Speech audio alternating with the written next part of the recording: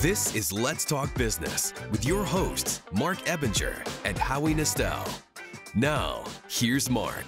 Welcome to Let's Talk Business, the show that talks entrepreneurship with some of the best businesses in the San Antonio area.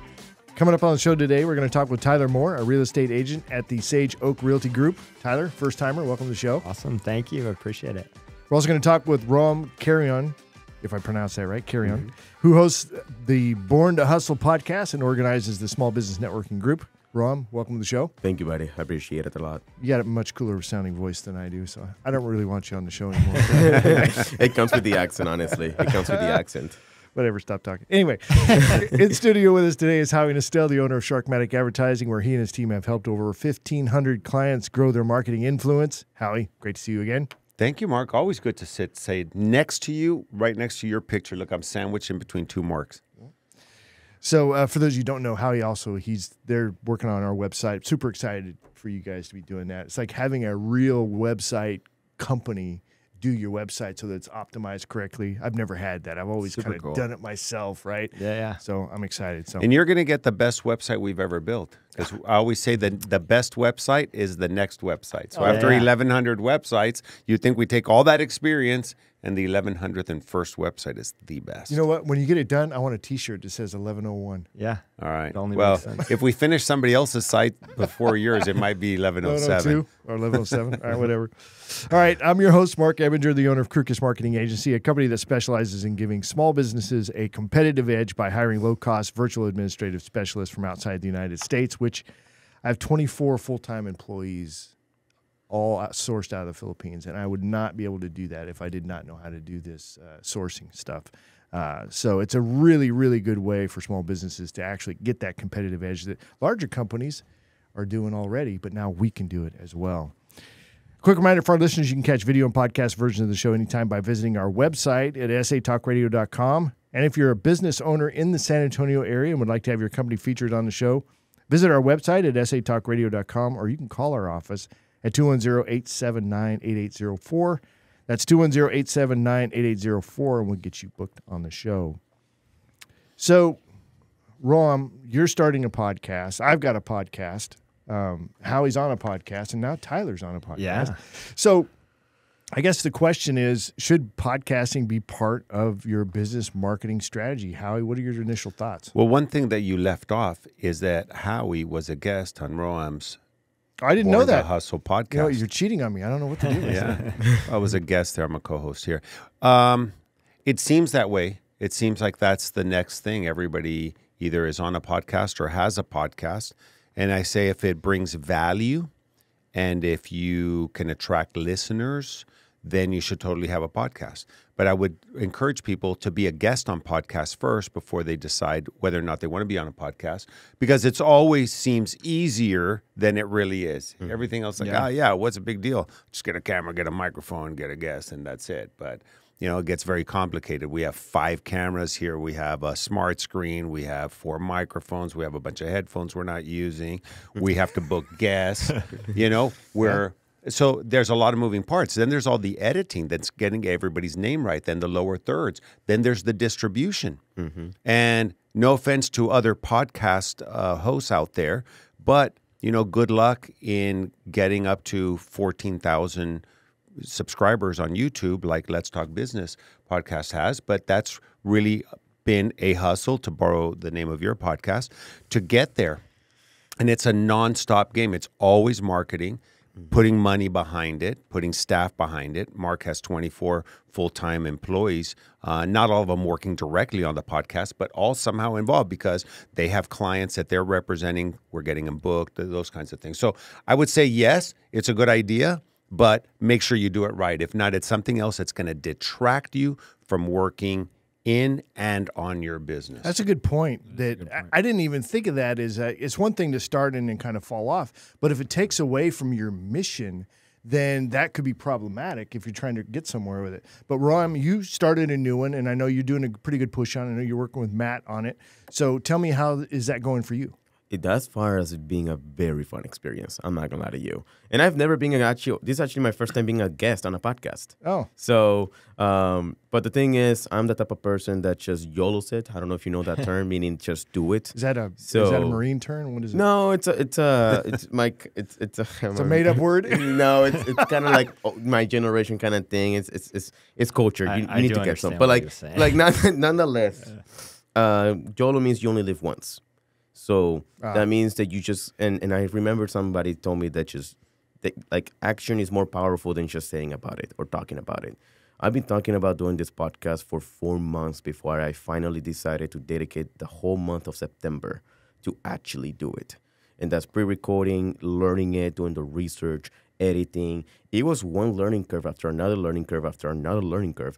Being a broadcaster, understanding so many other moving parts, I respect podcasters and even YouTube creators far more than I've ever done in my entire life. Because now I understand exactly the amount of effort. And some of the things is not even high effort. It's just time consuming. That's it. It's not hard or it's not difficult. Editing is not difficult. Well, how does it fit into your, I mean, this is a good question. I think that as far as from a business mindset is how does it fit into your mission of where you're going with your business? In my business, when I started doing the networking group, on the small business networking group, I just wanted to I understood that creating your own events gives you control of the name flow. And in a business where you are looking for leads and talking to people, sometimes having your own events just gives you a better opportunity to decide what kind of people you want to attend. Now, Howie, you've been in a lot of events, right? And you've organized, I'm sure, your fair share. I was at a lot of events this weekend. Yeah. So, to Roham's his reasoning there, as far as hosting events, hosting a podcast, stuff like that. What are your thoughts? His reasoning is right on. It's hard. It's valuable. My question is, can you monetize it? So if you can monetize all these things that are fun, that's your word, not mine, then more power to you. But usually what's fun doesn't monetize. What's very hard to do monetizes. And so I try to start with those things that either I don't want to do or that are very difficult to do. And usually it's the same thing for my competitors. They don't want to do them either, and they're not fun.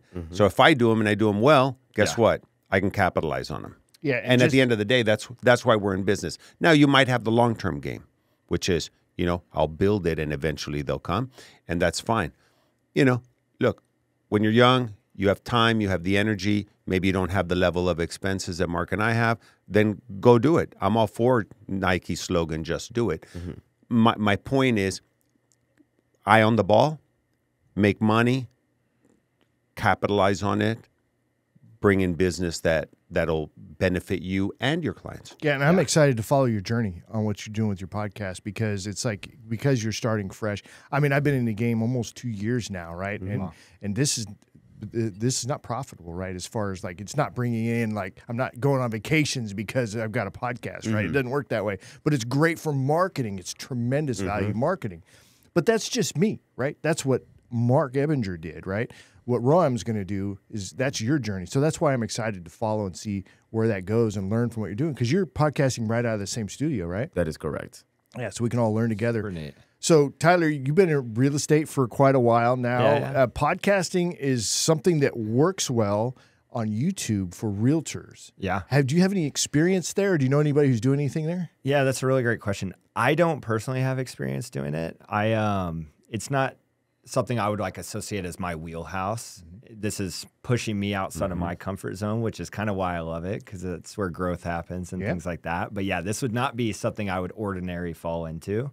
And so far I've focused on my strengths and different things like that, but I think it's a really great opportunity to grow into. And I think for our industry, something like this makes a lot of sense. And I really love to, as I've learned more from podcasting and gotten into it a little bit more, not in the sense of being on shows, but just listening, I really like how it's just a conversation. I love business talks that are a conversation rather than just structured and everyone's got a exact bullet point that they have to hit. I just think it's a really great way to get information. You mean compared to the news?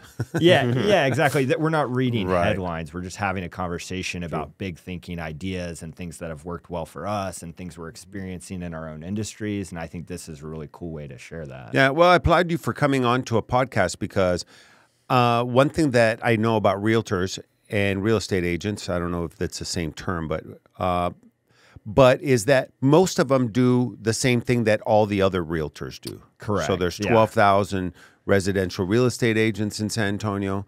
My joke is that 8,500 of them are out of business. They just don't know it yet. Yeah, well, you're right. And they're doing the bare minimum. They're doing what their broker gives them, the business card with a picture, the template, and then the website with the broker name / San Antonio / Northeast / their name. Throw a couple hashtags in. And then the site is exactly the same as everybody else's except with a different name. Yeah. No, I think you make a really great point. And I think that was a tough reality for a lot of people getting into real estate aside, but any sales industry is you think when there's a relatively low barrier to entry, you think, okay, I get into it. Where are all my calls? Where are all my clients just rushing in? And when you do just maybe like what you see from an outsider's perspective, right? Because so much of the work, as we all know, goes in behind the scenes, right? They're not seeing you make calls and reach out to clients till 8 p.m. and work on weekends and go out and show on a Sunday and things like that. So I think when you actually see all the work that goes into it and you have the consistency and a clear plan, I think that's what a lot of people in my industry lack is that vision and that plan on what are they going to get up and do. You need a TV show like, Selling the OC or whatever is going on, right? Yeah. I love those kind of shows. It's junk food for the mind, but whatever. But it's like, it's fun to see that behind the scenes stuff to an extent. Selling the OC is probably not a good example of that, but at any rate, but it lets us get to know you. And I think that's a big part of being a real estate agent or a podcast host is like, do I vibe with you? Do I want to come on and have you ask me questions, or do I want to engage with you to sell my house? Yeah. People want to work with people they like and that they can feel comfortable around. And that are competent. Yeah. Yeah, exactly. I was going to say, that's a big point too. Mm-hmm. There's a lot of people that I like that are realtors, and I wouldn't use them because I don't think they're competent. Some of them are related to, actually. We won't talk about that. Well, yeah, and you have a similar story to everyone, right? With 12,000 agents in our city alone, everyone has a distant cousin that has the real estate license and things like that. Yeah. But everybody has a tia Cuca that's going to sell her house. And you just got to... What is that, a tia Cuca? Like you're I'm not familiar with that one. Aunt May. For the Anglos. Okay, good. Sorry. I'm about as white as you. Is the Aunt May. That and you sell her house and you think like, oh man, I got it made. I made my commish, and now they're looking for another aunt and nobody else is buying. You know?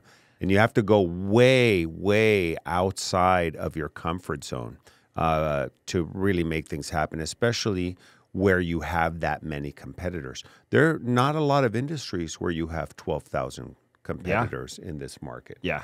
I'm just lucky that, like you mentioned earlier, 80% of the business is done by 20% of the agents. Mm-hmm. So even though you're in that 20%? There's I would like to consider myself, I'm sure the numbers would back that as well. Let's use AI to verify that, please. No, I'm kidding. We can ask somebody, look, the idea is that's what you hustle towards. That's what you want to what you want to do. Mm-hmm. All right, well, let's jump into the first segment. That was a good discussion. Everybody's warmed up now, I think. So first up on the show is Tyler Moore, a real estate agent at the Sage Oak Realty Group. I do an introduction like that so we can break it into an actual segment. But So how did you get into real estate? What's your background? So I grew up kind of like the HGTV kid. Well, there you go. Yeah. I was always watching it and everything like that. Looks easy. I can do that. Yeah, exactly. And so I always kind of went in through college and everything like that, knowing that this was the path I in my head wanted to go. Lucky for me, it didn't really change. Good. And so I got into property management and college housing, actually, which was an experience in and of itself. And that kind of led me to my real estate journey, getting into real estate sales, joined a team. I was an individual actually initially. And then like many people, I realized, oh, wait, I actually have to have a plan to this and I have to have some structure to be really successful. So then I joined a team, learned a ton, And then recently this year is where we, my fiance and I and some business partners created our own team, which has been a really cool experience. How big's that team now? Right now we have 5 people on our team. Okay. Yeah. All real estate agents doing the real estate stuff, or do you have it divided up? All licensed agents. We have one of our partners is primarily on the admin side. Okay. But everyone on our team has the real estate license. Everyone is free to, do real estate and help clients and everything like that. We just have some structure behind it. More money in building a team as opposed to an individual? Is that why you went that way? Well, I mean, or I is think, it just more fun to do it that way? Yeah, really great question. And I think we get that a lot. I don't know if more money is maybe like the right word to say, just because my word. Yeah, it's your. Hey, you own that. But no, I think because you can make a really, really great living as an individual agent doing it at a high level. I think the differentiation for me was when I realized that I love the success through others' part. And 2, I didn't want my income solely dependent on if I sold a house that month or not. I wanted a little bit of diversity. Gotcha. So you guys have commission profit sharing. Correct. Gotcha. Yeah, we have a team structure with splits and different things like that as to where but team obviously profits, you can, agent wins, everything. And then, but you still benefit if you're the one that brings in the rain. Yeah, correct. I actually operate maybe somewhat unique to some sales organizations. My fiance and I, even as the owners of the team, we are on the exact same splits as everyone else. So we don't have any special treatment for us. We operate as an agent on our own team. So that way there's transparency and consistency, and everyone, I always tell people, if you're not willing to, if you're preaching these splits and different things like that, if you're not willing to live by it yourself, how great is the system that you've really created? We can't say that I'm the boss. So we have to do welcome to America, man. Capitalism. No, look, hey, I've had clients that have full open books and all that stuff. Yeah. The downside to that is that when you have team members that don't understand the structure of building a big business, then you look at it and you're like, oh my God, we're bringing in $1 million a quarter. And then most people think that half of it at least is profit, and it's not. Yeah. And that's the problem with open books. Yeah. Sometimes, people start to think like, well, God, man, my boss are making a bunch of money. So I don't know. But I get it. When everybody is a contributing agent, whether they're admin or out in the field, I get it because they all understand the structure. But if you guys get employees and then employees are, quote unquote, participating in what you guys are doing, I don't know that I would want to open up my books, Yeah, and that communication side's important. Right now, we're still small enough, and we have a really great core team that it hasn't become a conversation or an obstacle to overcome just yet. But yeah, I mean, you're right. With growth, that's when you start to become adaptive and start figuring out, okay. And just like a marriage, relationships, those things have to. Marc likes my Howieisms, and that just reminded me of one. For me, after 30 years in business and a partner or owner in 25 different companies with partners, for me, the only ship that's guaranteed not to sell, let me start that over. Not sell. See, you got me thinking about sales. The only ship guaranteed not to sail is a partnership. So I'm a sole sailor. I don't want to go with a bunch of people. I don't want any partners. I've done that. Yeah. I got the T-shirt. Just didn't work out for me. But if you work on the relationship and part of it, open books and great communication and everybody benefiting, it can certainly work. Yeah. I think the key thing you mentioned, right, is interests have to be aligned. If interests aren't aligned and they can't see how the company profiting and benefiting is also benefiting them, like there's a win for everyone in there to be found. I think that's Well, I think a lot of partnerships are born out of necessity. Yeah. Right? It's like I can't do it on my own. I need those expertise or that manpower or whatever. It's like, so it's born out of necessity. And then eventually it does a lot of times it can tend to fall apart. But because because somebody does most of the work, and then the other then that's part of the process. Yeah, nothing to be afraid of. So that's you bring up a fantastic point. I've had 1,500 clients at Sharkmatic Advertising. Do you know why? Probably one of the top 5 reasons why some of my clients' businesses fail is because they went into partnership with somebody else that couldn't make the business go on their own. So they couldn't make it. the partner couldn't make it. They met. They're like, oh my God, we should start a business together. The Three Stooges. You know, let's put our resources together and build this thing out. Yeah. For those kinds of things to work, you have to have somebody who loves people and on the field, somebody who loves working on the weekends because they value their weekdays, and then somebody who loves admin. Yeah. Like I hate admin. So if I had a partner, you know, if somebody wants to be my partner, buy out half my company for $1 billion, you could do all the admin. I'm behind on 23,000 unread emails and 200 unread texts. So you know how look, I'm going to plug my own business. You know why? Please.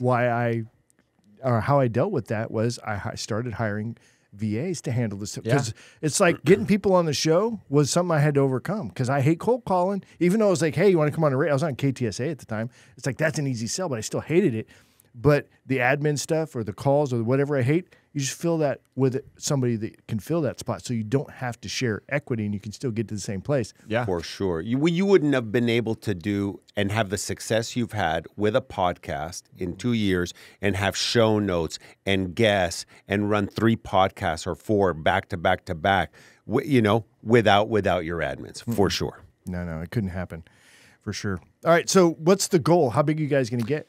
Yeah, that's a really great question. I think. Why do you ask all the great questions? Yeah. Well, because I come prepared. I did my questions. research. And seriously, it matters to me. That's a question that matters because it's like, look, if you're going to start a journey, where are you going? Yeah. I mean, what are you aiming at? That's all I'm asking. What are you aiming at? No, absolutely. I see us being absolutely one of the largest real estate teams here in San Antonio. But more than that, I think we're building out a system that this is kind of proof of concept for that, you know, isn't geographically, you know, like it's not just San Antonio that we can do this in. I think we've figured out a really cool team structure in the way that our real estate business and a real estate team is run. So right now we're in the process of growing organically, bringing on salespeople, so real estate agents. We have, like I said, a phenomenal admin that is not at capacity yet. So we have the capacity to bring on some more people and a really great structure and systems in place and things like that. So organic growth in terms of how quick we get there, that is something that I think for me, I'm just really big on finding the right people. Culture? Culture is huge for me. And I think too, just getting and creating organic buy-in within your people. I think so my growth path starts with the people first. To be honest, when my fiance and I were planning to do this, it was just going to be us. But just through having conversations and networking and talking with our friends and family. The organic thing that you're talking about. Yeah, the organic thing. We realized that there's an opportunity to be in business with people that we see as extremely, extremely skilled. They fit culturally, integrity, all of the things that we want within our organization. And so we grew faster than we even anticipated. It was just going to be us. But we did that because we found the right people. So I think for me, I'm more just hunting for the right people to plug in, and then we'll grow as those people are identified. Yeah, that's like with my podcast, and as it's grown, I'm always open to, you know, the right co-host coming in contact and building that relationship. And so I get it. It's people first, and don't be in a rush to make the wrong decision. You know what I'm saying? Well, exactly. That should be a Howieism. It can't be a Marxism because that word doesn't work right. It doesn't have quite Don't be in a rush to make the wrong decision.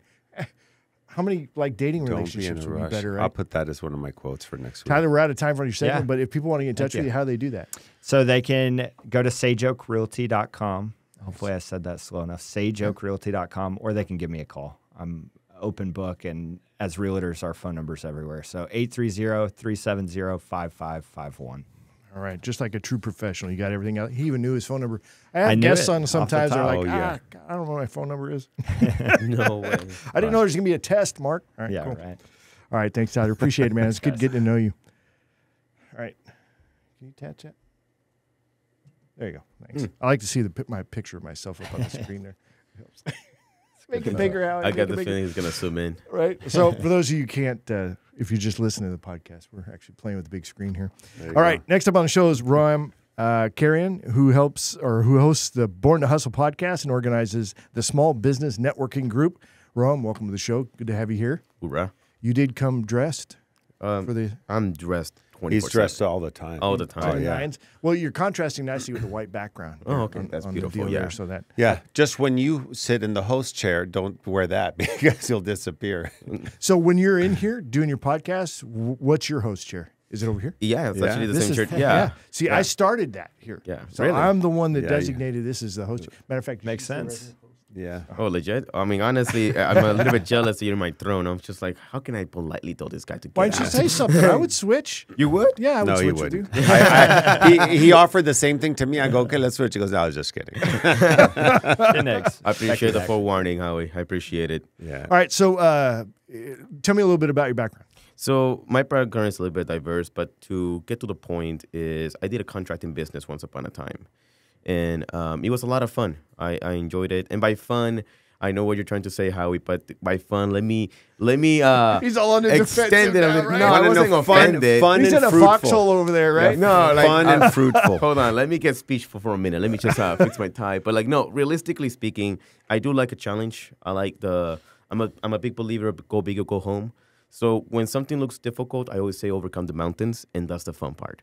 And I don't know if that's I actually learned that from a gunnery sergeant when I was in the Marines. And they was like, hey guys, I know that, it really sucked, and I'm not going to get into details, but it really, really did suck. And it's like, but that's the fun part. Like when you go this weekend and you get to see your family, you can say, hey, Sergeant Ortiz literally planted his boot in my face. Like imagine the stories. And I was like, I like that way of thinking. Mm-hmm. You know what? I think I'm going to keep it. And for some twisted reason, I actually did. Yeah. So when it comes to fun, I do like the learning curves, the difficulties and stuff like that. And even on the podcast and the group and the contracting business was primarily in San Antonio. We overcome some challenges and we decided to buy some, like literally organically speaking, we end up in South Texas, in Brownsville specifically. And we had a client who I am actually contracted not to say who it is, but it's a really cool client. All right. We're talking NSA here. I don't know. Yeah, but that client alone, because I remember whenever you start something difficult, like monetizing or something that is quote unquote fun, my number one priority is how can I create cash flow? Like not making sales or cash flow. So when I had the contracting business, it really built me who I am and how I do things. And basically, if I can get to the point, is basically why I started what I'm doing up to this point. Well, I'm going to learn from you on monetizing the podcast. And I love you military guys because I'm telling you, you guys can run circles around us civilians because of your work ethic and your perseverance and your like kind of high level of honor and respect and how you treat clients and all that stuff. So kudos to you guys, really. Well, when you get to a point where a boot on your face is fun, then that's a different mindset. Yeah. Oh, yeah. Oh, yeah. I picked up on that, too. I was like, yeah. I tell my kids that. I'm like, Roham said it was fun. Why are you guys complaining? Yeah. Well, get off the phone with CPS. They're not going to come out anyway. Yeah, that's right. It's just, I mean, realistically speaking, it's like, oh, that really, like, let's see if you guys agree. You guys went through your challenges, correct? Like still going through them, brother. But like it's an ongoing. Some challenges were a little bit more than much, and realistically speaking, it's not just a memory. And that's another thing that I picked up as well. Like if you go through something really challenging or someone that you really do not want to speak to for whatever reason, like it's just gonna be a memory. Like just embrace the suck and just do it. Yeah. Like. That's why military people are very successful. Right. Embrace the suck. That's and a really just good line. Yeah. You know what I mean? Hey, so I'm sorry I'm going to hijack your talk here just shortly, but I was listening to a guy, I think it's Jocko. You guys know him, right? He's the ex-Navy SEAL guy. Oh, yeah. That's like one of the toughest guys on the planet, right? And he was talking about how when you go through BUDS, the SEAL training, you're going from the time you get up to breakfast. You just survive to that point. Embrace the suck to get to there. And then the next one, and then the next one. And then you've got your bed that's perfectly made waiting for you at the end of the day, right? And rinse and repeat. So I went through Air Force Basic, which is a heck of a lot easier than Marine, right? Yeah. But I was green as green could be. But that's what I did. It was automatic in me. This is how I dealt with it. So anyway, I just want to comment on that point because I think that's a huge mindset thing that can help you in entrepreneurship. Yeah, here's the thing. The suck doesn't last forever, and the rewards don't last forever. So don't fall in love with either one of them. I actually like that quote. Right? I love that quote. Yeah, because I do fall in love with that, though, right? I'm going to monetize it. Y'all didn't put any pins. No notes allowed over here. Well, we'll make a clip out of it. So my video editor, she looks for the Howieisms. That's definitely a Howieism right there. I love it. So now tell us a little bit about I know you're here to talk about the Born to Hustle podcast, but tell me a little bit about like what's the plan there? How do you plan on monetizing it? Who do you invite? Are the people you're inviting strategic to maybe plug into other types of business endeavors you have going? What's the... So Born to Hustle podcast, it's all about business owners.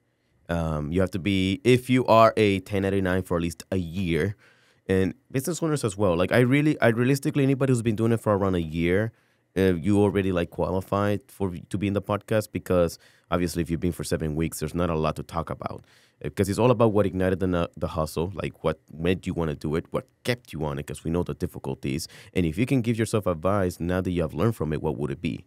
As long as I tackle those 3 things, that's a Born to Hustle episode. And the strategic behind it is, number one, I don't know if you guys heard of Value for Value podcasting. Have you guys heard of that? I've not heard of that. So there's some platforms where, as the listener is listening to your podcast, they're also mining for BTC or other type of cryptocurrencies. That's Value for Value podcasting. And sometimes that BTC, you can go both ways depending. Some of them you actually have to get the boostograms, which is like a donation of BTC. Or as you are listening and I am basically producing it, then we're both monetizing in regards to a BTC standpoint.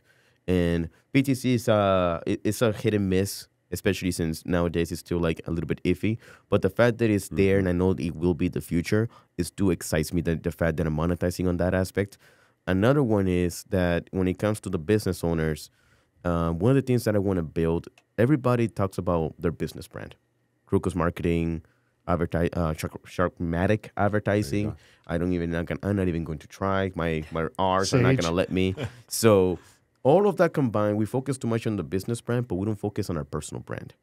And I know you do, Howie, because I've done my research on you. But like, not everybody does. And I remember this quote, and this is actually kind of like the reason what motivated me on starting the podcast, and also why the way it's structured is the first trillionaire is going to be a personal brand. And that was by Ty Lopez. I don't know if you guys heard of him before. Yeah, I've heard of him. So I don't like him, by the way. I have mixed feelings, but you don't have to like him in order to say whether that's false. But I listened to his stuff. Yeah. Extract value. He like when he said that, and there's multiple times, even Grant Cardone and other individuals out there, like all of them have their personal brand, and it makes so much sense to me, because when I started my sales journey, both in general and in contracting business, it's always about let people buy into you first before they buy into the business. And being a personal brand is basically what that is about, to get to know you. Well, and people can't take it away from you. So like if you're working New York Life, for example, right? Or you're Keller Williams or whatever, and you're all about whatever that thing is, and then it's taken away from you. You're fired or you move on or whatever, and you've lost that. Whereas if you're developing your personal brand, you own it. It goes with you wherever you go. Exactly. Yeah. It's your network is your net worth. Yeah, 1,000%. That was my alarm. We got to wrap up, but that was a fast 10 minutes, right? Yes. So if folks want to get in touch with you, Roham, how do they do that? Well, I'm still creating the website because I'm most likely going to look for a professional, because it's been quite a headache. Do it. I tell you what, just do it right the first time, man. Honestly, yeah. So it's rohamcarrion.com. It's related to the personal brand kind of deal. rohamcarrion.com. You're going to see so many resources in relation to me. Or you can reach me out by phone number. I prefer if you text me first, because I get so many different phone calls. I don't trust issues are increasing every now and then. So it's 210-765-8055. Social media-wise, LinkedIn preferably, because I'm very active on it, extremely active on it. You probably know about it because you know your research. Why don't you spell your name? Rohamcarrion. It's a really cool name. Anybody blessed with that name is probably handsome. Just saying. Well dressed. I felt guilty about plugging my own stuff earlier, but that over the top. He's building his brand. He is building his brand. He's not shy about it either. All right, as we wrap up the show, quick reminder, check out our latest podcast and catch video version of the show anytime by visiting our website at satalkradio.com. That's going to be it for this show. You guys have a great one. Thanks a lot for coming in. Great show, everybody. Appreciate it. Appreciate it.